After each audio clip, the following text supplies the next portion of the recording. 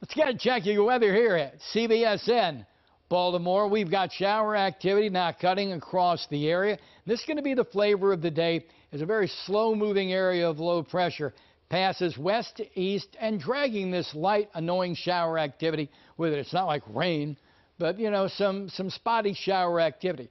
Temperatures there to be primarily in the upper 40s, so there's going to be a chilly, damp feel to the day. But what I want you to note is big, deep area of high pressure out to the west.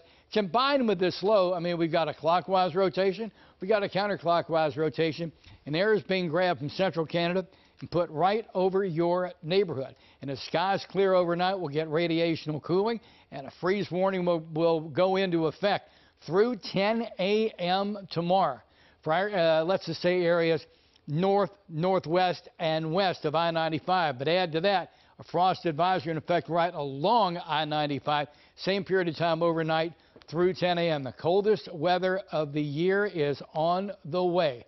They're going to call for a high of 53 much of the day, though, in the upper 40s.